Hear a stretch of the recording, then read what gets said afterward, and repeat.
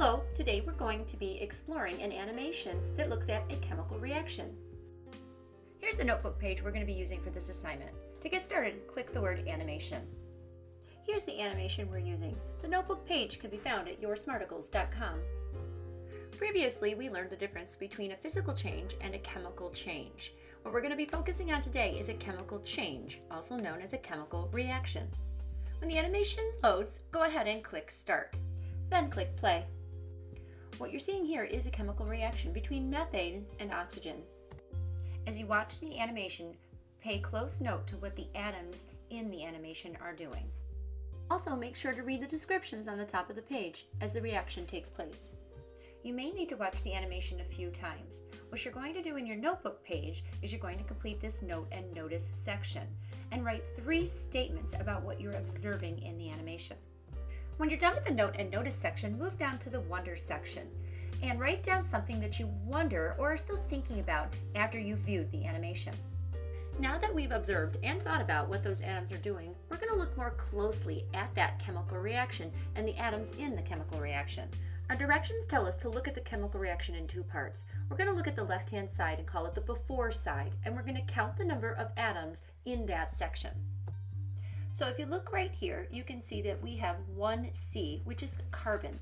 And in my chart, I'm going to type a 1 because there's 1 carbon in the beginning of this chemical reaction. Now I'm going to look at the after side of the reaction, and I can see that there is also 1C in this after side of the reaction. So I'm going to type that in my chart as well. After this, you want to continue looking at each atom in the before and the after columns and then record them in the chart. One thing to keep in mind as you're counting the number of atoms are the coefficients and the subscripts that we see in this chemical equation. When we see 2H2O, we have to visualize that we do have 2 H2O molecules. And when we count the atoms in 2 H2O molecules, you'll see we have 4 hydrogens and 2 oxygens. So how does that work out? Well, we take the coefficient and we multiply it by the subscript. That's where we get the 4 hydrogens. Then we take that same coefficient and we apply it to the oxygen for a total of 4 hydrogen and 2 oxygen. So as you're counting the number of atoms in the before and after sections, don't forget to use the coefficients and subscript numbers. When you're finished with that, we're going to move down to the bottom of the page and continue our exploration here.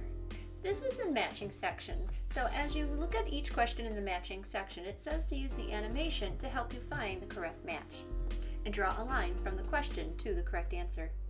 To draw your line, use the line tool here and just drag to draw a line from the question to the correct answer.